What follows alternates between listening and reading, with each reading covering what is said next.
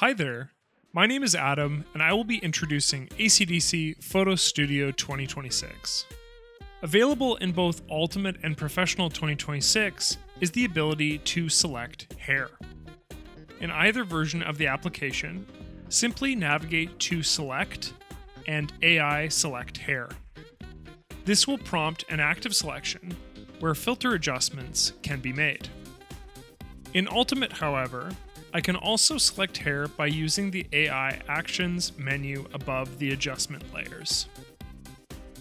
From here, I can make a vibrancy adjustment, for example, and alter the hue and saturation to prompt the generation of a mask, which is located above the base image layer, in the same way that Select Sky or Select Subject have done in past versions of ACDSee Ultimate.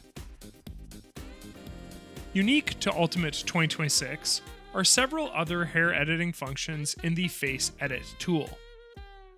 The Face Edit tool can be found on the leftmost filter panel, or by navigating to Filter, AI, and Face Edit. From here, I can control the temperature or tint of my subject's hair. I can increase or decrease saturation. I can darken or lighten shadows in the hair. I can darken or lighten the midtones. I can darken or lighten the highlights. And finally, I can sharpen or blur the hair. Furthermore, I can use the color wheel to add a specific color to the hair. Note that saturation sliders exist on the left of the wheel, while brightness sliders exist on the right. If I wanted to, I can use the Limit to Natural Hair Colors button to maintain an orange spectrum consistent with human hair color. From here, I can darken, lighten, and desaturate as needed.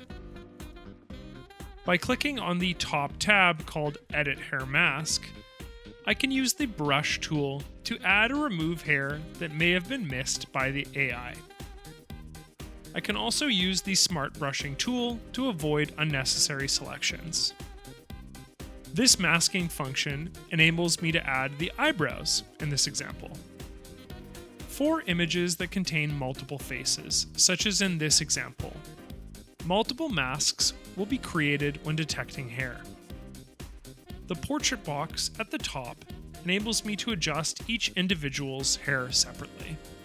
Finally, also unique to ACDSee Ultimate 2026 is the Splotch Removal tool in AI Face Edit.